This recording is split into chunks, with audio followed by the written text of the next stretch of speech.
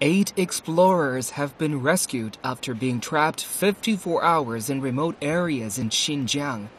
Local firefighters found the 8 trapped explorers on Saturday evening near the Keriya River in Yutian County, northwestern Xinjiang Uygur Autonomous Region. The rescued have been sent back to the county center. They're in good condition. The explorers come from Shandong Provincial Bureau of Geology and Mineral Resources in East China. They were trapped at an altitude of 4,800 to 4,900 meters. Their vehicle was caught by a sudden flood and then failed when they were driving through a river.